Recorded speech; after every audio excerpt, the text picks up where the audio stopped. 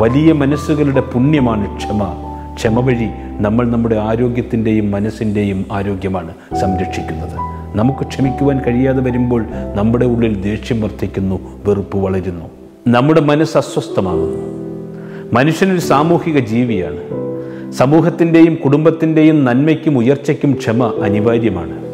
സമൂഹത്തിലായാലും കുടുംബത്തിലായാലും കൂട്ടുകാർ തമ്മിലായാലും അഭിപ്രായ വ്യത്യാസങ്ങൾ സ്വാഭാവികമാണ്.